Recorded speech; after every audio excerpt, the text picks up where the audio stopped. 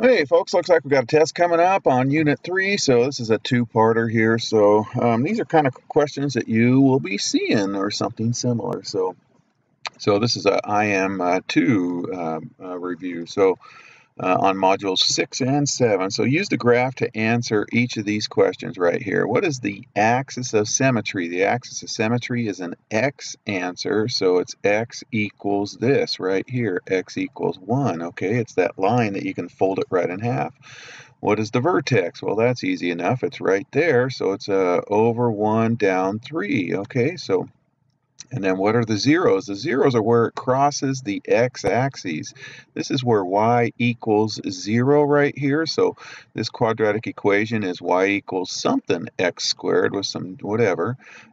Anyway, so the zeros are right here. So it looks like about, I don't know, you have to estimate right here about negative 0.7, and this looks like about a positive 2.7 right there, something like that. So write an equation in vertex form. Okay, so vertex form is with the HK action right there, and HK is this HK. Okay, so it's going to be the x minus this 1 squared minus 3 right here.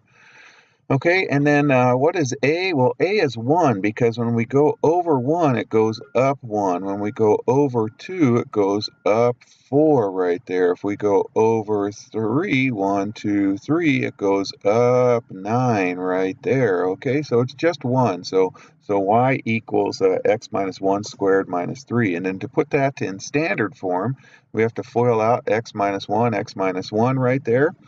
Okay, so I did that here in red, and then we got to combine the plus 1 and the minus 3 right there, and that's going to give us minus 2. Okay, so given the quadratic function, that guy, does the function have a max or a min? Okay, well this quadratic opens down, so since it opens down, it has a maximum spot up there, okay? And what's the value of the max or min? Okay, so the value is, it's a y answer, and it's the y coordinate of your vertex. So the vertex is at hk, so 5, 7. So y equals 7 is that max value right there. All right, so let's graph these guys. Okay, so this one here, this one's in the form of y equals, well, there's no bx in there, so we know that x equals 0 for our vertex. So it's somewhere on this y-axis right here. Where on the y-axis? It's right there at that plus 5 right there, okay? So, and this is going down, so it's going down 1/2 of 1 squared, 1/2 of 2 squared, 1/2 of 3 squared, and so on. And so I did that, and then just trace your parabola out right there. Okay, whoops, I forgot to erase that when I was covering this in class, so let me get rid of that right there. That way I can save it. I knew I had some extras on here. All right, let me get rid of this one also here. That's kind of cheating right there. So there's the vertex right there. The vertex is at, remember, opposite same, so it's at -3, -6 right there. So there it is right there.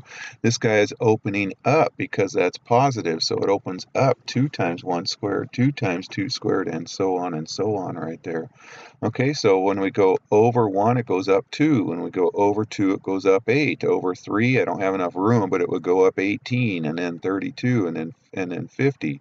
So we square how much we go over and then multiply it by 2 because of that 2 right there. Okay, so I'll do these guys right here. Over 1 up 2, over 2 up 8. So over 2 up 8. Okay, and then there's our groovy looking parabola right there. Okay, all right, so let's graph the line y equals 3 and the quadratic function, this guy right here, to solve this. Okay, so we did this about a week ago. When we set this equal to 0, we added 3 to both sides, and so that's what they're doing. Instead of graphing this and finding out where it intersects 0, another way was to add 3 to both sides, and you get y equals 3. So that's a horizontal line right there, y equals 3 right there. Okay, and we'll graph this guy in blue.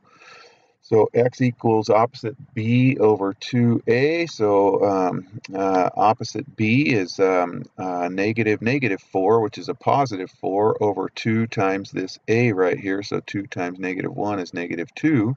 So we get -2 right there, okay? So when we plug that in, there's the vertex right there. And this is going down, so as we go over 1, it goes down 1 squared, over 2, down 2 squared, over 3, down 3 squared, and so on. So there's our dots for our parabola. And then we're interested, where does the red line and the blue parabola intersect? They intersect right there, okay? And so these are an x answer because we're answering this in terms of x right here. So x equals -3 and -1. I think I still have a mistake. Yeah, this should be x equals -3. And thank you, Grace, for helping me with that. And Grace is a student that helps me correct my errors because I make lots of them. All right, so now we're going to use the table to write the quadratic function in vertex form. If the vertex is at -1, -4. Okay, here's hk. So vertex form, we can go ahead and plug that in right there. We just need to figure out a. Okay, so we do x minus a -1 squared and then -4. All right, and then to figure out a, we can substitute any one of these pairs in for x or y. I'm going to choose this pair because that one looks a little bit more friendly. So -7 goes here for y, and then the 0 goes here for x, and we just solve for a. Okay, so let's go ahead and do that. And so 0 plus 1 is 1, so 1 squared is 1, so we get a 1a right there. And then so we're going to go ahead and add 4 to both sides, and we get a equals -3. So we just plug that back up in right there, and then there's our answer right there, okay? All right, so a quadratic function can be written in the form, this is called intercept form, we'll discuss in module 8 right here. So where a and b are the zeros of the function, okay? So write a f of x in standard form, which is ax squared plus bx plus c. When the zeros are, here's a, and then here's b right here, and then plugging in k equals -3. So this is just a substitute in right there. So now we're going to go ahead and FOIL that out. So when we FOIL that out, we get that. So we're going to plug that back up in, and then we'll distribute that -3 through.